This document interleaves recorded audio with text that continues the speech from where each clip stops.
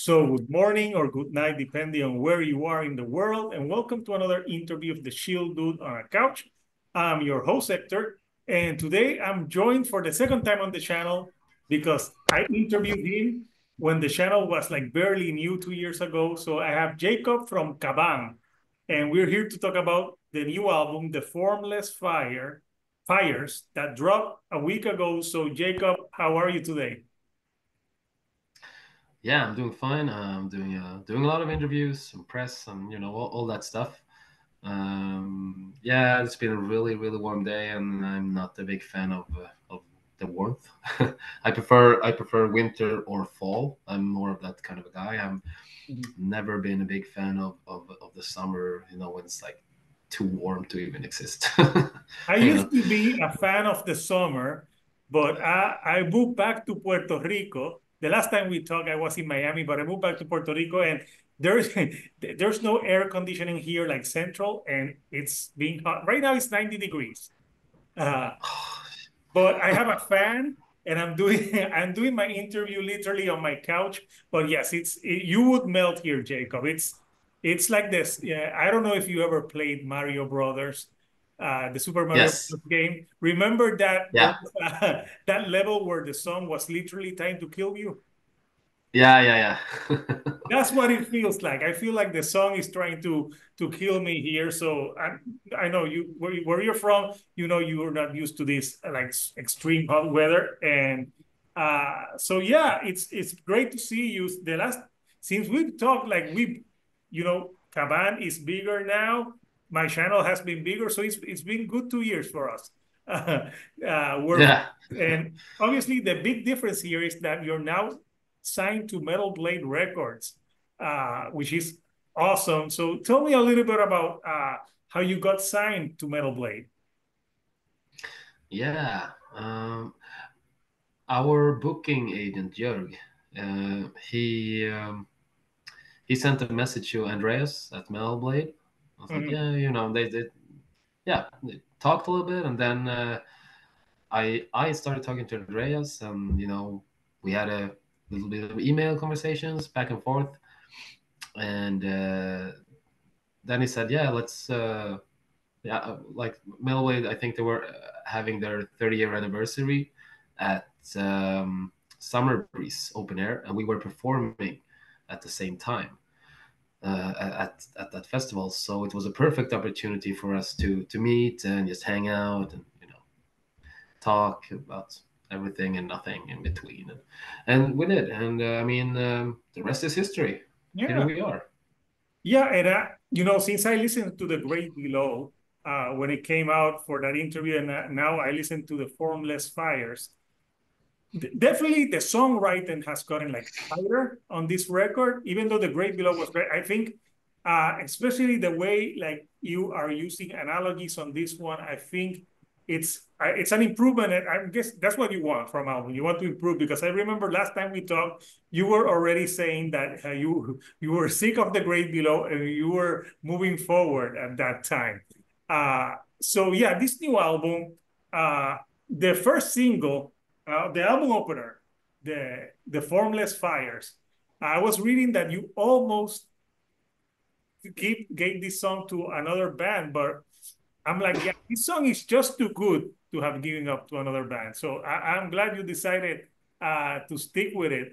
What made you stick with that song for Caban?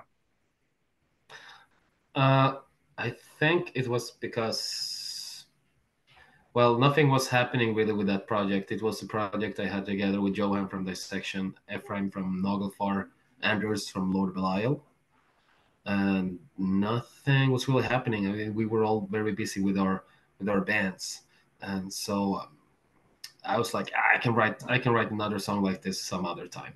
So I'm like, hey guys, I'm taking the song to the Kvaen album, and Johan was like, no, it's such a good song, and then I'm like, yeah, that's why I'm gonna take it to You, Kvaen. yeah, you can tell them there's like an American saying you snooze, you lose.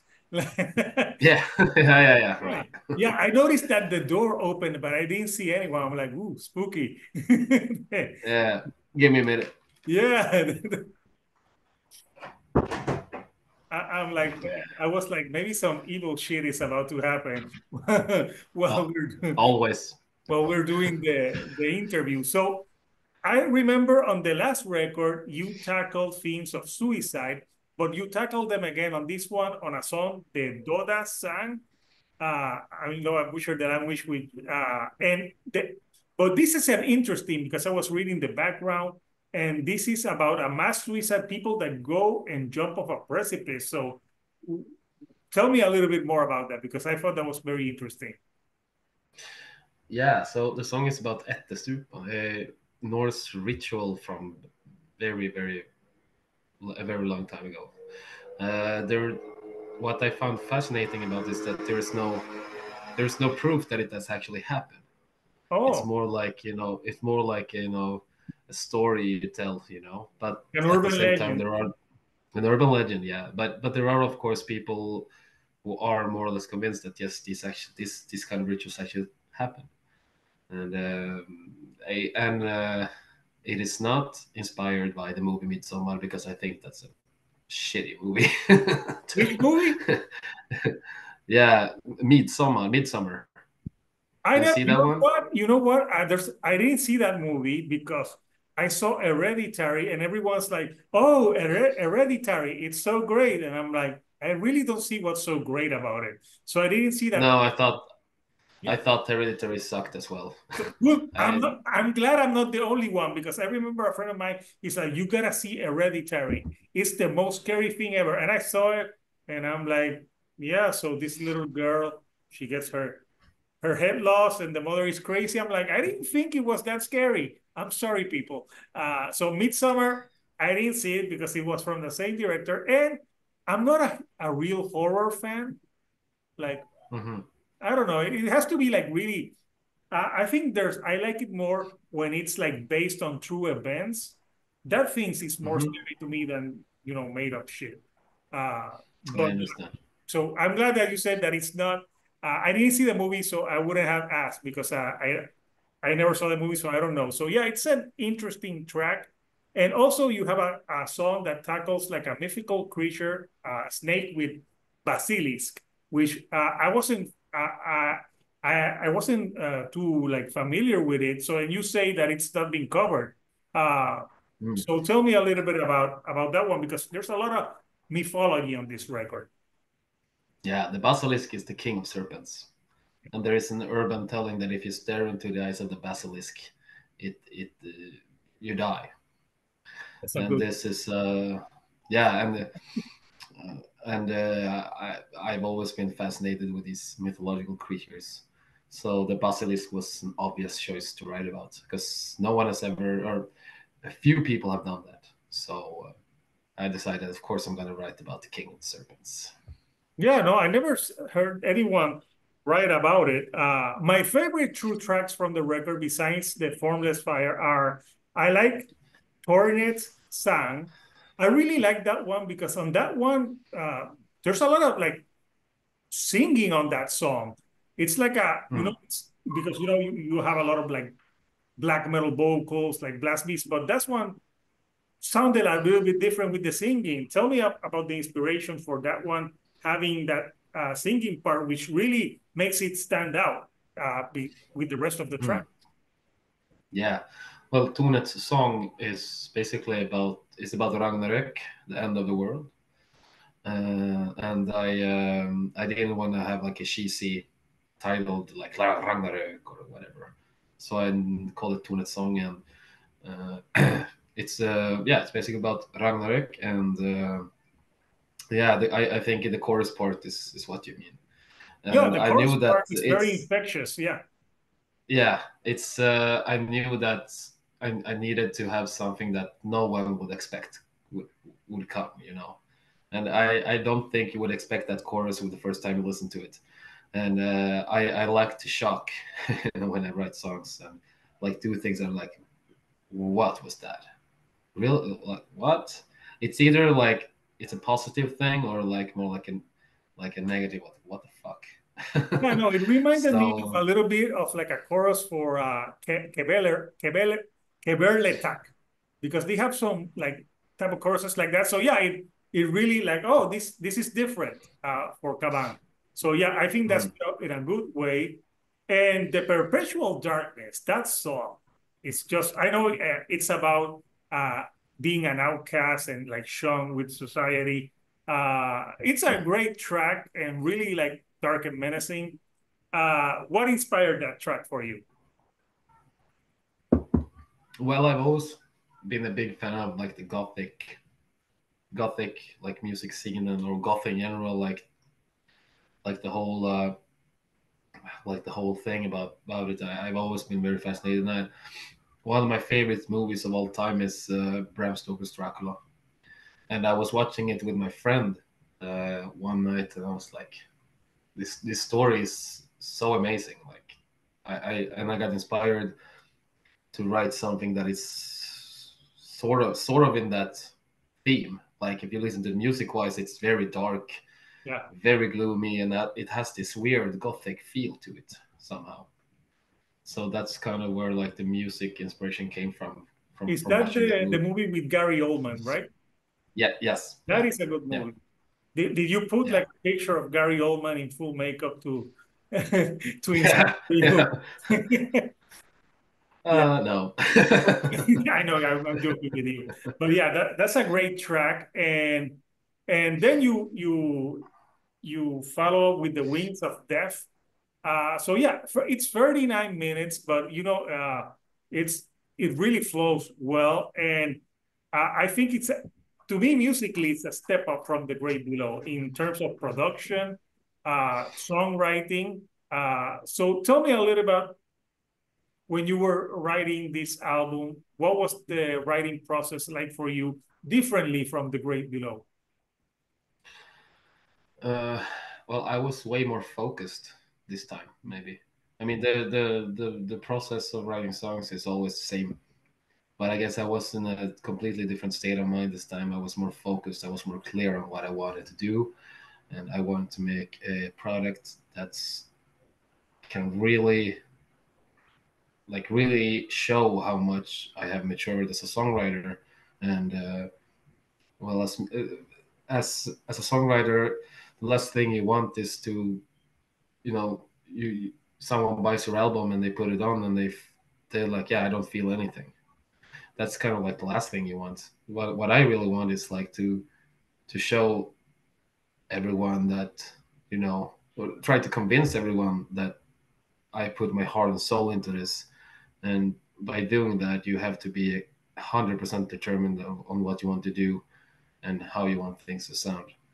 And I think that was the hardest accomplishment, I think. But I think I managed to do that, or I don't think I know I accomplished that part.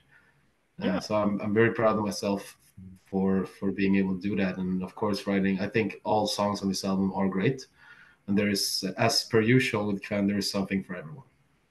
Yeah, and the music video for the Asian Gods is also a good one. You have the full makeup and like you get a feel of what it is to see the band performing live. So I want to show the artwork for the new album, which is a pretty cool artwork, so we can discuss it. So here's the artwork for the Formless Fires. Yeah, pretty cool. You have the fires, the colors. Tell me a little bit about what you wanted to convey with this artwork. Yeah. So the artwork basically there is something from every song on the artwork. I think So like you last have the time you did that with the Great yes, Show as well. Yeah. yeah. So I mean, you have the basilisk, you have the towers, the Tunet song, the towers, and you have basically everything from the album is there. You have the portal to the wings. Yeah, everything that you hear on the album is there, is connected. So and I think that's very important to me. I want the album cover to resonate with the music. It's very important because I mean, if you go to a record store and you look at the album cover, like shit, this album cover looks killer, and you buy it and you come home and you put on music and it's like, no, there's nothing about this album cover that resonates with the music. So I really put a lot of focus into the album art, really really, being like relative to the music. No, yeah, and you captured that, and yes, it's I agree with you. Sometimes you buy something because you see the album artwork, and yeah, this is a great album artwork. Who's the artist for this one? It's a friend of mine called Jonas Widén. We have been talking for years about doing something, but the timing was never right. There's always, you know, we never really had the time to do something. Uh, but now finally, I gave him a call and I was like, yeah, now we can actually do something together. That I need you to do the artwork, and it's gonna be great. And he gladly accepted. Yeah, no, And I'm so happy he did, because I mean, look at it, it's awesome. no, it is awesome. Yeah, and it really goes with the themes and the music on this record. Uh, so yeah, so you had the years. You feel more like you said, you feel more comfortable now with the way that you write songs. Like each album, this is the third album. You can see like the improvement. Uh, like, uh, what do you think? Like, what do you think makes you more comfortable now as a songwriter? Well, I think, um, with every release I do, I Mhm. know that I have to be able to, develop in some field, whether it's my guitar playing or whether it's this or that. But for me, it's super super important to see that I have become better at something. And that's, I think, when I look at it from the first album to this album, I see that the maturity of my writing has improved. And even comparing to the last album, I mean, it's a huge step up.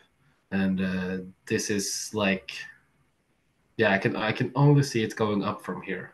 Like, I don't think it's ever going to stop, because I'm always on the run, and for always on the run for new inspirations and new ways to take my music to the next level. So Yeah, and obviously having the backup of Metal Blade Records help. Having such a great record label behind this project, so that's awesome as well. yeah, absolutely. I'm so grateful. Yeah, so the album's been out a week now. What was the how has the reception so far been for the album? Yeah, it's been really good, actually. I haven't seen anything bad so far. That's always good. Uh, yeah, it's cool. Mostly, good reviews, or really good reviews, and a lot of good reviews. So, but I mean, it all depends on, like, I think we talked about this last time. I mean, I love constructive criticism. So when I read a review, I don't read a lot of reviews, but Oh yeah, but we've been some talking are a little bit about that. Yeah. yeah, some reviews I find, like, oh, I really want to read this review because I like the way that this person writes or whatever. So I don't, like, if someone gives the album 10 out of 10 and it just, there are a lot of misinformation, and they didn't do their background check, and then I'm like, okay, well, cool, thank you, but doesn't really say anything. Yeah, Rather than, it's if someone gives like 8 out of 10 and there's like a lot of research behind it and ways of thinking, and that's what I like. And I think that's what every creative artist wants to have. Like, if they're having a discussion about music or art in general, I think it's super important to be able to have a discussion where a lot of the constructive criticism takes part. yeah, that makes sense because sometimes I review albums that aren't that great. For example, last week I reviewed the last album by Kitty, and I saw a lot of like written reviews are like, "Oh, this is a five. This is a great comeback," and I was like, "No, it's not."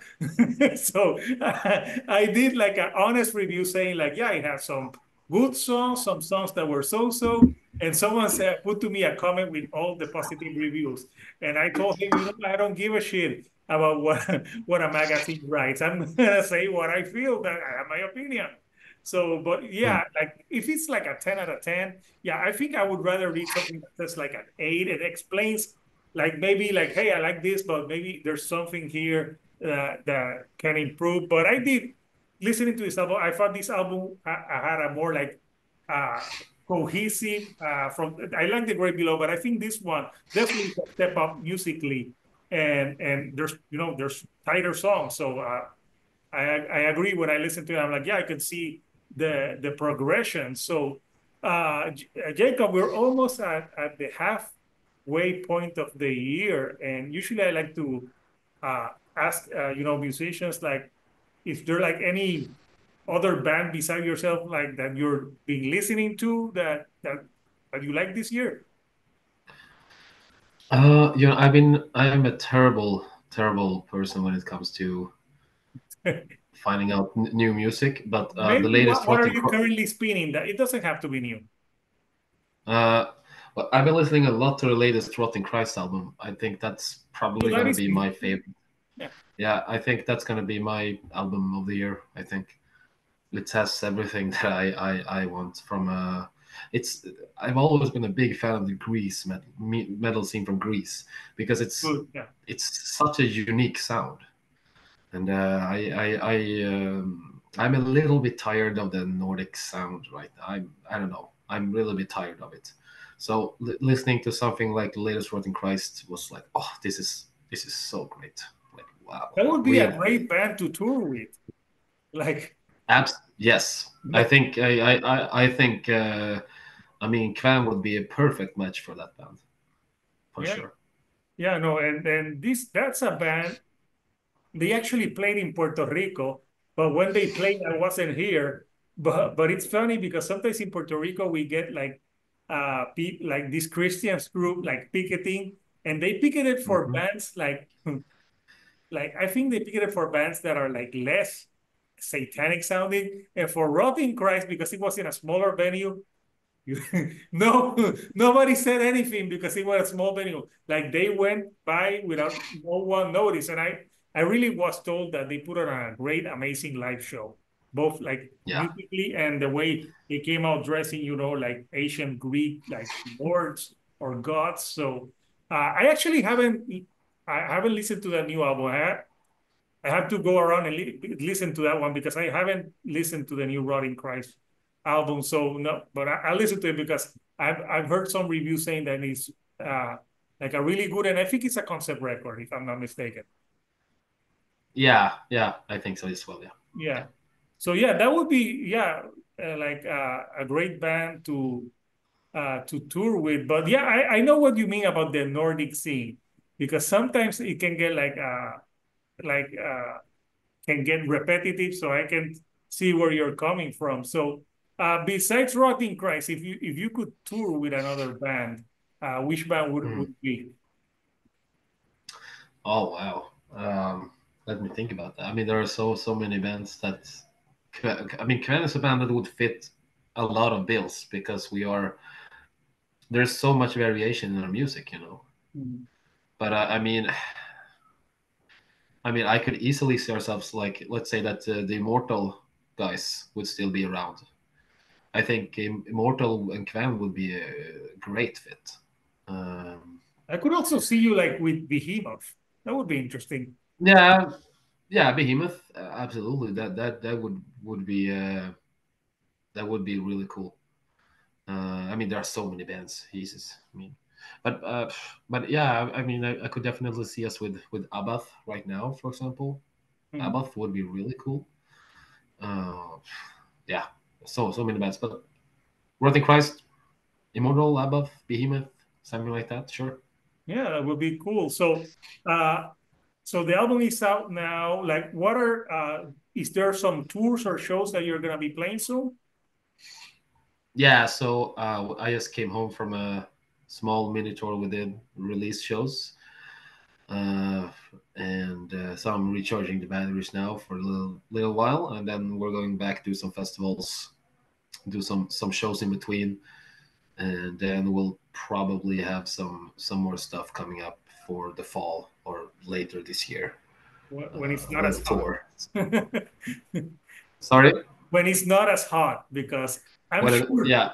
like if you play summer festivals and if they put you like, oh, you open at noon, fuck, that has to be like Mm. And you guys wear a lot of stuff. Like it has to be too hot to play at that time. Yeah, that's not a worry. I mean, we we're a rock and roll band. You know, we it's not like we're gonna cancel because of the weather. No, I know. Rather, You play so because you play. Yeah. yeah, yeah, So Jacob, I wanna it's been awesome to chatting with you again 2 years later, and I'm glad that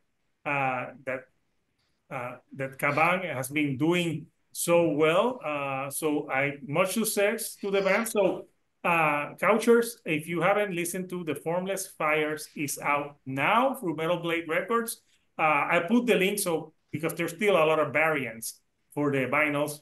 If you want to order a vinyl, you can do so, and they have different variants for Metal Blade Records.